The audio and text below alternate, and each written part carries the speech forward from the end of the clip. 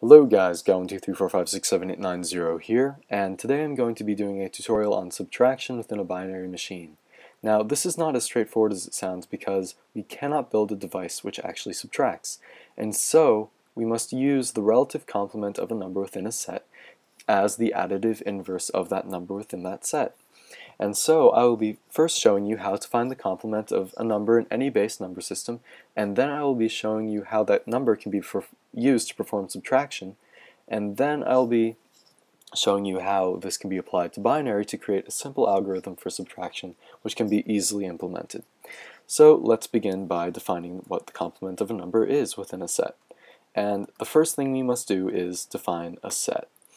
And so our set is going to be basically the length of this, and this is going to be called Z. Our set is Z, and within Z we are going to have a number A, and this number A is the number which we are trying to find the complement of. Now A must be less than Z, so yeah, and we are going to be trying to subtract A from another number.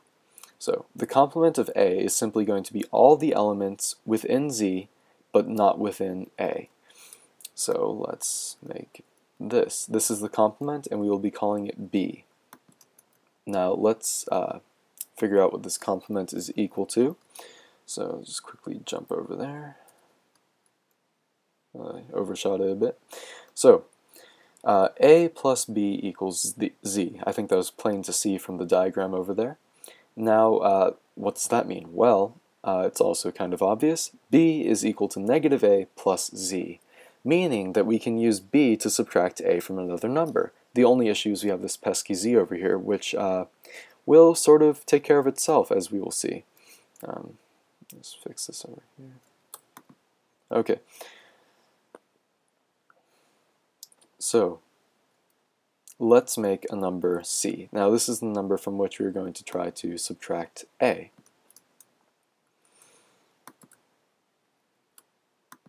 Now let's add B, and hence we will be subtracting A and adding Z. I think that's right, yep. Now I think it is pretty clear to see here that the amount of distance here is going to be the difference between C and A. And we can also see that this is also the difference between C and A.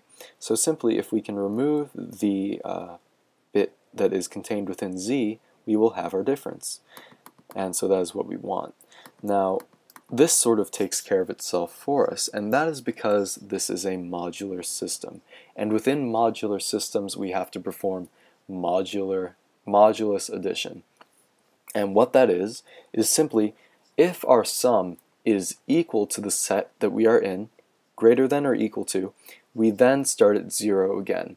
So basically, once A plus B reached this point here, we started counting at 0 again. So our result was 3 blocks.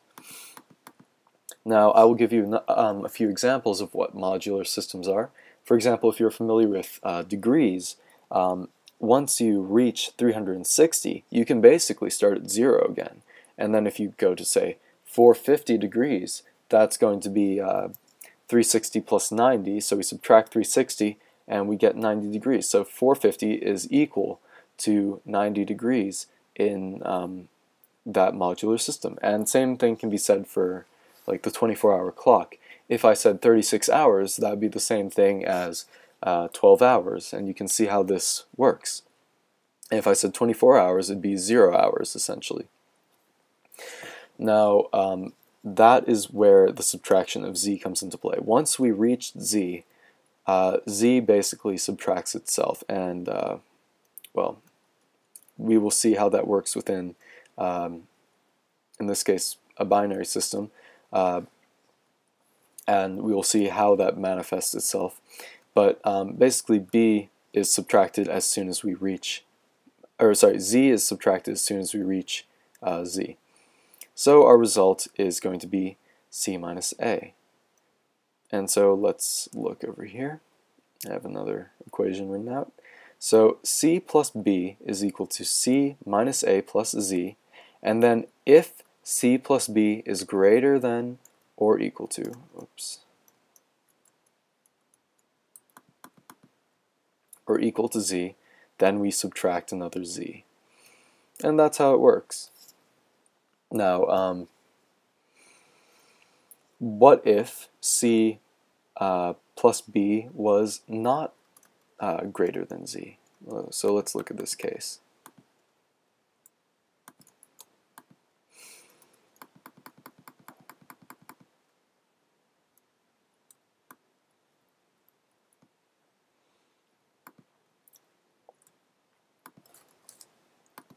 Okay, now we can see that our difference is going to be 2. That's the absolute value. And we know that since we're subtracting a from c, we are going to get a negative answer. Now, we can see that our difference is over here. I'm going to write this in white. This is our difference. Now, how do we find the amount of space here? Well, simply, that's going to be the complement of c plus b. And so all we have to do is find their complement, and we get this number here, which we will call d. And yeah, so that's about it really. If you don't reach your domain, then you simply find the complement of your result. And this is a very important thing that allows us to differentiate between positive differences and negative differences within a binary machine.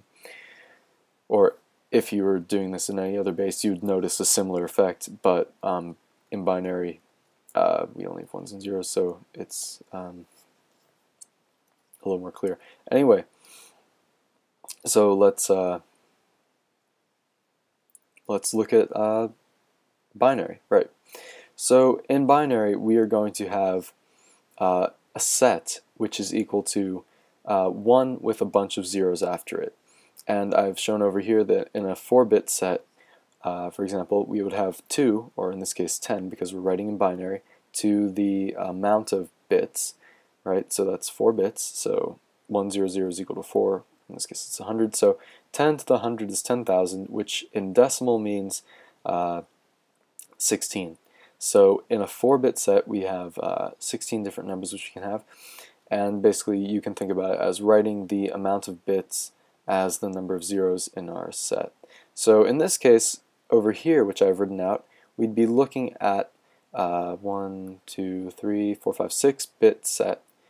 So we have was it 64? 1, 2, 4, 8, 16, 32, 64 different combinations. So yes, so A is going to be some random mix of ones and zeros. If you can agree with that, then we are going to add B, and B is going to be the complement of A. So let's think about how we can find what B is. B is going to be the difference of this number and this number, but we don't want to subtract. So simply, if we wanted to, we can invert A and add it to A to get 1, 0, 0, sorry, 1, 1, 1, 1, 1, 1, 1. Okay, so that's a simple way of finding 1 less than B. And so then if we add 1, then we get 1, 0, 0, 0, 0, 0, 0. And that's how we find the complement of a number in binary simply. We simply invert the number which we are trying to find the complement of and then add 1. And that's where that method you probably see everywhere on YouTube with almost no explanation comes from.